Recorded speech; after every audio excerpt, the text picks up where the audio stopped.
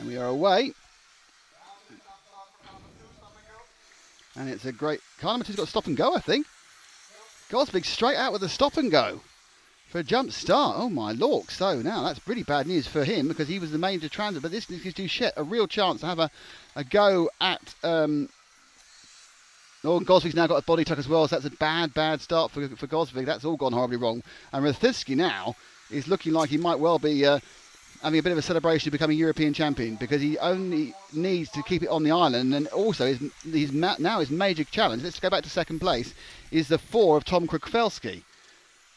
Rathitsky away. Krukfelski's got past his shed, so unless Krukfelski's found some speed he's not had for the last 2 days, this is going to be a walk in the park for Jan.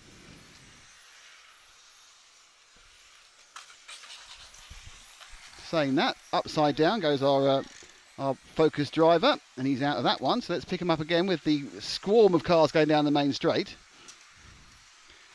So at the end of this lap, Duchette's back in second, but the lead that our erstwhile leader Jan Rathensky is going to have is 4 seconds, and he was able to hold off when he had 0.1 of a second. So 4 seconds. This is now just going to be too easy for him. So it's now about who comes second. But it looks like the Spec Champion's going to get decided in 2 legs. So look at that again. I think you can see the when Krukfelski just completely lost it. Oh dear, that's what's called being a bit greedy on the curbs. I've taken too much curb and I may be upside down for a while.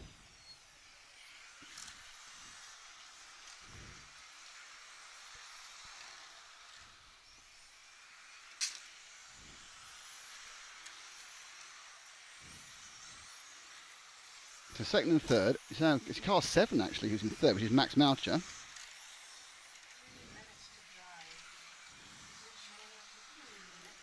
So with 3 minutes to go, the drama that was leg 1 is certainly not being repeated in leg 2.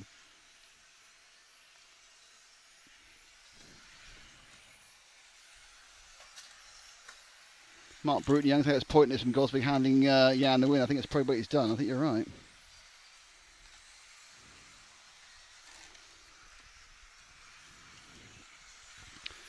So after all the controversy of the modified EFRA, this is going to be what's coming in as a simple as.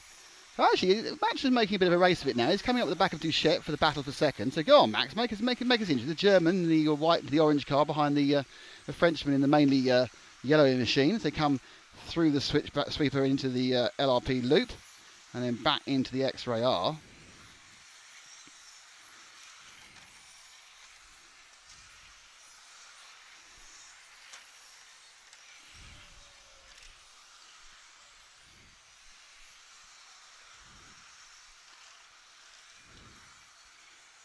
So here we all go.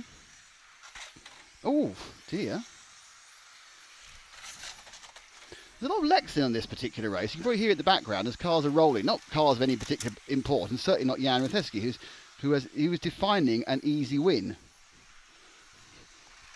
And he's about to take the European Championship. We will go back to him for his victory couple of laps. There is something going on. There's a chance here that Matcher might stick it up the inside of Duchette if we ask really nicely.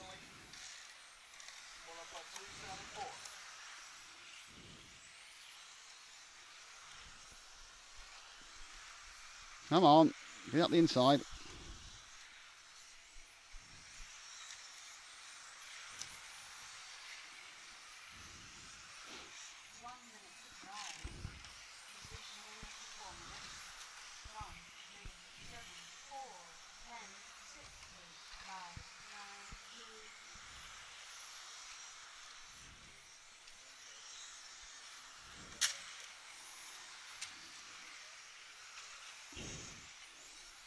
So it doesn't look like Max is going to get past, and we're down to the last 40 seconds. Let's find our leader.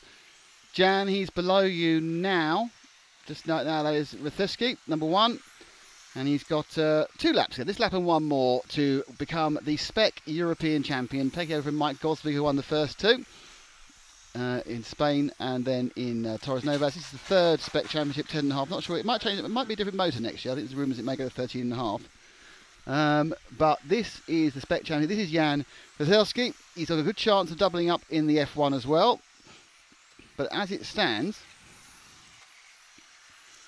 This is the victory lap for the German, and our first European champion of the day is about to be crowned, and it is going to be Jan Rachelski is going to pick up the European Championship crown.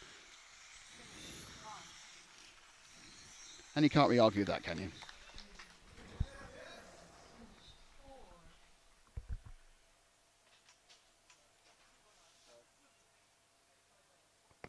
So a great win there for Jan.